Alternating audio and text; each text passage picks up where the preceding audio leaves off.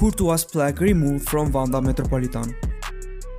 The goalkeeper's plaque at Metropolitano was removed on Monday, just 3 days after the Belgian goalkeeper said in the runner-up to the Champions League final that he was now on the good side of history, in reference to the final loss to Real Madrid in Lisbon when he played for Athletic.